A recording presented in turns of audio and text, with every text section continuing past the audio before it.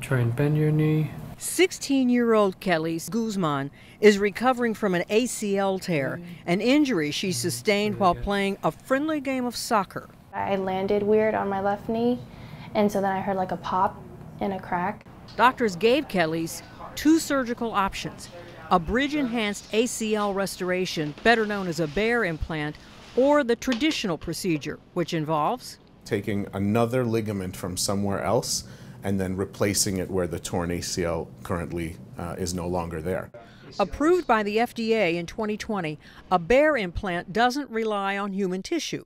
It's made from bovine collagen to bridge the gap between the torn ends of a patient's ACL.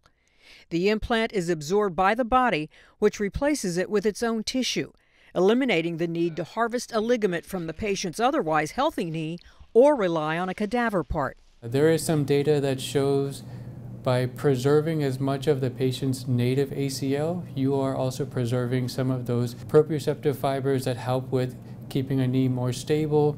Both options have the same 9-month to a year recovery period. So Guzman, who hopes to play soccer in college, chose a Baer implant because she didn't want to use her own ligament.